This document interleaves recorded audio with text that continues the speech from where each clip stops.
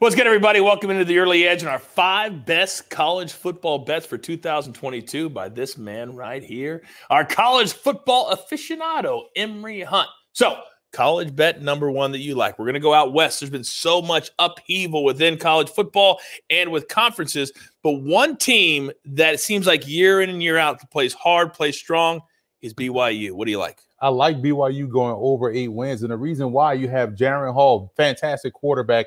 Big fan of what he was able to do last year as a full-time starter, taking over for Zach Wilson. 11 starters returned. The defense and offensive line is where BYU is usually good, and when they're good up front, they're winning games. And you're talking about their offensive line, 4 out of the 5 starters returned. I like BYU going over.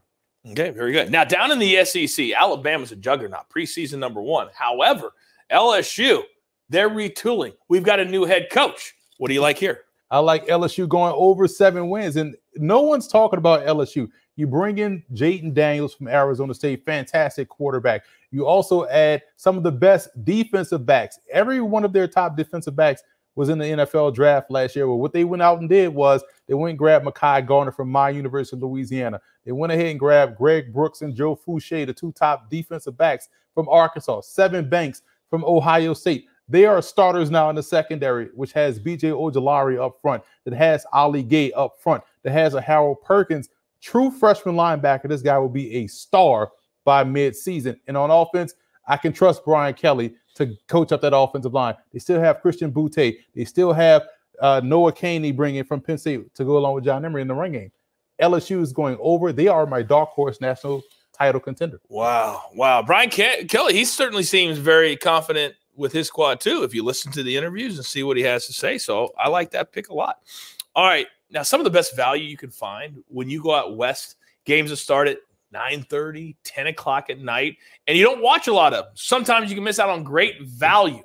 There's a team called the Cougars that you like this year to go over their total. Who are we talking about? We're talking about Washington State. And the reason why I like the Cougars, I cover a lot of FCS football, and Cam Ward was a star at Incarnate Word, which is down in San Antonio. He threw for a zillion yards and a zillion touchdowns. His head coach took the OC job at Washington State. So what did Cam Ward do? Transfer up to Washington State, and I expect them to go over 5 wins. They have a very good defensive line, good offensive front, and when you add a quarterback that has experience in the offense that they're going to run, and he's, by the way, talented, it reminds me a lot of what Steve McNair looked like at Alcorn. Washington State could be a problem in the Pac-12 North, so I like them going over 5 wins for sure. It's funny that you should mention the Pac-12 because that conference is going to look a lot different in the next few years because of 2 teams and maybe other teams that will go to the Big Ten. In the Big Ten, though, there is a team in Indiana that if you sleep on them, you might sleep too much. What do you like with them this year? What I love most about the Hoosiers is the fact that folks jumped all over them last year, going into last season, thinking that they were going to be a dark horse to win the Big Ten. But they suffered a lot of injuries. Michael Penix, the quarterback, was the key part of that. Once he was gone, they had no answers. Now they bring in Connor Baselick from Missouri, who was excellent, I thought, at Missouri. They bring him in.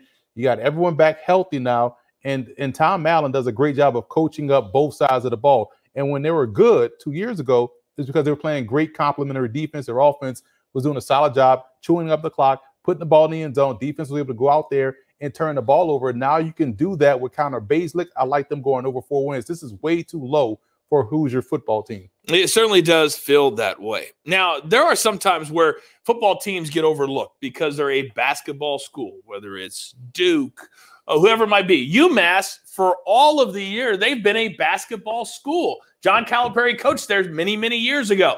But now they're not too bad at football either. What do you like here? Well, here's the thing about UMass. To put it nicely, they are terrible in football right now, right? But they bring in Don Brown, who we know is excellent, coaching up defense. And this was a defense that was atrocious last year. They give up over 40 points a game. So now with Don Brown's aggressive approach, let's shrink that in half. Let's say you give up 20. They have an NFL prospect at running back in Ellis Merriweather, fantastic tailback, 6'2", 225. Old school defensive coaches, run game, play good defense. And the good part about that, they have 16 starters returning. Now, that could be a bad thing because they were bad last year. You got all those guys coming back. You're still bad, right? But they're going to be good. They're going to be better.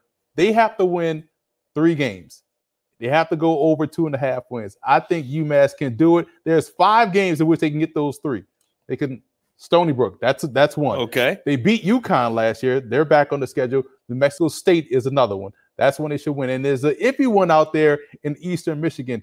And also they have a chance, an outside chance against Temple. So I think they get their 3 wins to go over 2.5.